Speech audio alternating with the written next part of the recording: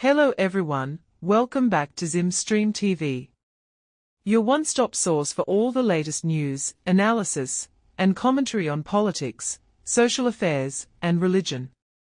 From breaking news to in-depth analysis, we've got you covered. Advocate Pofu seeks SADC help over command voting threats from army. Prominent human rights lawyer advocate Thabani Pofu has written to Southern African Development Community SADC leaders seeking their intervention in the controversial remarks made by Lieutenant General Anselm Sanyatwe, commander of the Zimbabwe National Army, about the role of the military in elections. In his letter, dated August 1, 2024, Mpofu implores SADC to pressure President Emmerson Mnangagwa to provide a credible guarantee that Zimbabwe's electoral processes will be demilitarized and that concrete measures will be implemented to respect the will of the Zimbabwean people. Pofu's move comes after Lieutenant General Sanyatwe claimed that the military would utilize command voting in elections and that the ruling ZANU-PF party would maintain power indefinitely.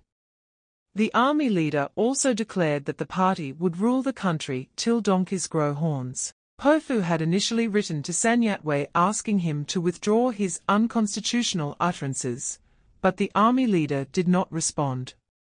He then engaged the Zimbabwe Electoral Commission (ZEC) chairperson Justice Priscilla Chigamba, urging her to condemn Sanyatwe's statement, but the election management body said it had no jurisdiction to do so. In his letter to SADC, Pofu argues that Sanyatwe's utterances strip citizens of their dignity, reduce them to contempt, deprive them of their basic rights, and are insulting and provocative. He also notes that the remarks are a threat to national peace and stability, not just in Zimbabwe, but in the sub-region.